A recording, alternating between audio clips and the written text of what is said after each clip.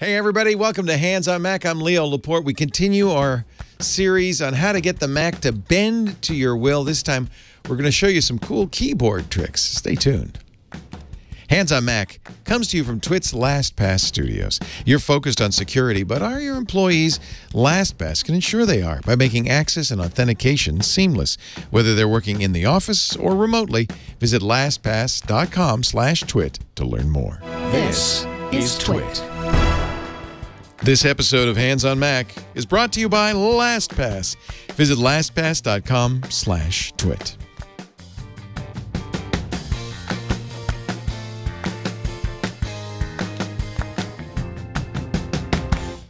Hello, everybody. Welcome to yet another episode of Hands on Mac, getting the Mac to do your bidding. This time we're going to go back to our good friend, the keyboard system preference pane. Man, you can do a lot with this guy.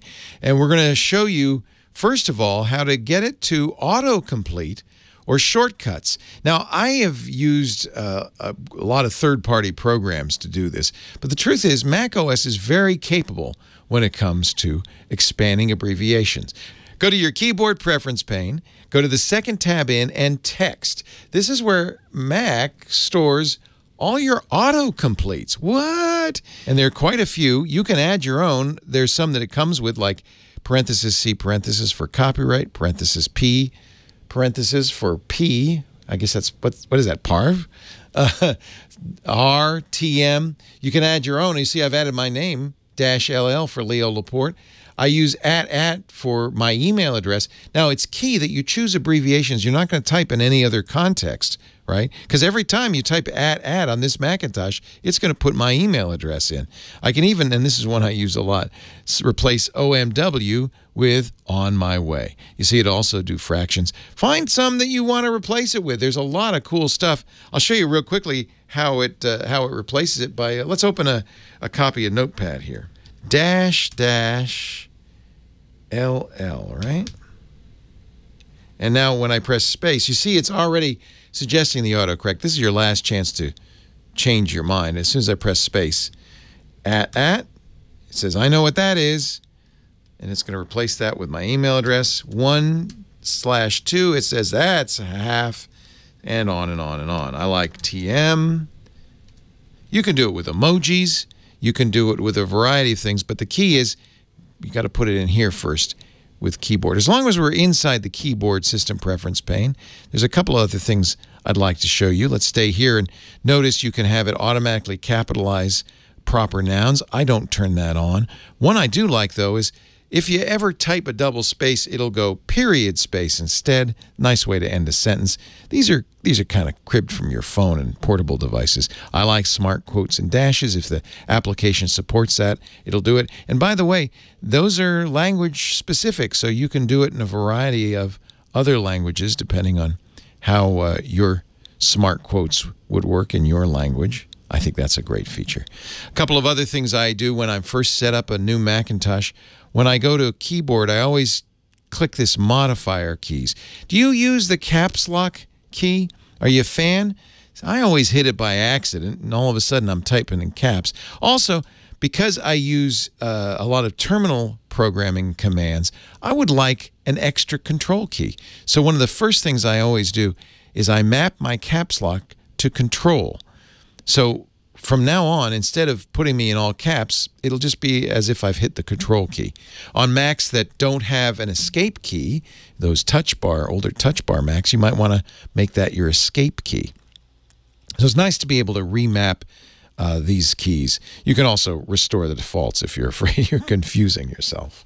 So that's a handy little feature. It's good to look at this keyboard control panel. It's kind of one of the first things I do when I set up a new Mac. Add my abbreviations, turn off the caps lock key. There are other things you might want to do with this feature. For instance, if you want to make a keyboard shortcut that will launch an app. These keyboard shortcuts are fantastic. There's a whole bunch of them in the third tab in. You'll see a ton of them. Last week, remember, we used this for services, not only to give keyboard shortcuts, but even to turn services on. There are a lot of services that are off by default. You might want to browse through these and see if there's anything you could use. For instance, you know, emailing a selection of text. You select it, it'll email it. That's in the services menu, but you could even add a keyboard shortcut for that. So you'll see there are a lot of shortcuts that are not turned on, and a lot of them not assigned to keys. That's very handy. One of the few things or actually there's quite a few things in here that you can't do. One of the things you might want to do is say, for instance, I use Apple Mail all the time. I'd like a keyboard shortcut for Apple Mail.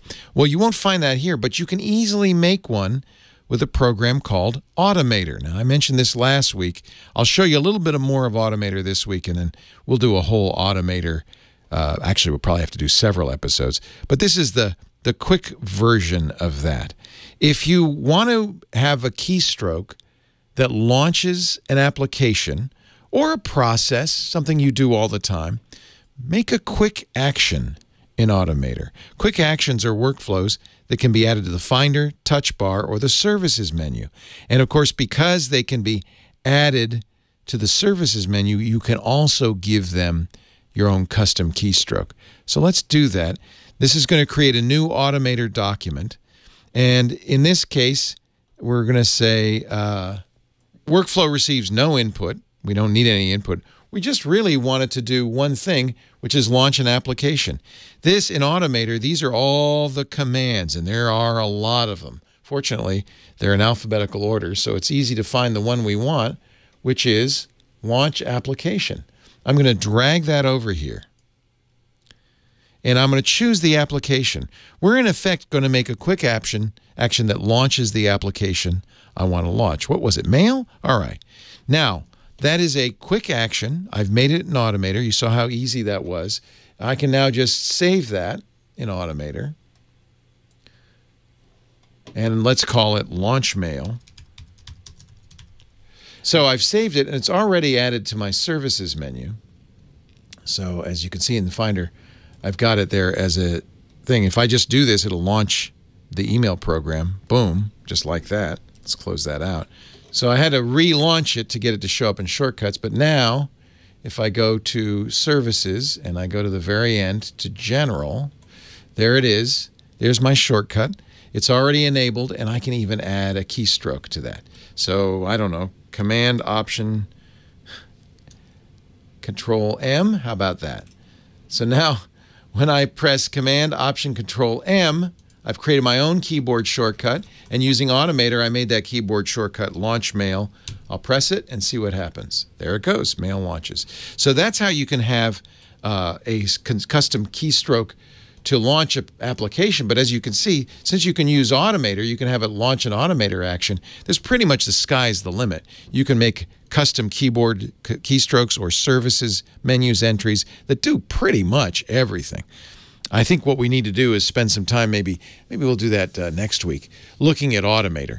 Automator is probably, I'm going to guess, not going to stick around much longer, but as long as they put it in the Mac, I think it's a great tool to know about, a great tool to use, and it really does speed up certain things. If there's something you do all the time, being able to say, all right, let's make that be an Automator quick action, and let's add a keystroke for it, that really can speed up your productivity. So that's something really good to know. That's the keyboard system preference pane. There's a lot of good source stuff in there. We did, as you may remember, a couple of weeks ago, talk about using dictation. Not much to do with input sources. I think it's these first three tabs are the most important. Keyboard, and I should point out that you can use it to put the emoji viewers in the menu bar. That's kind of handy.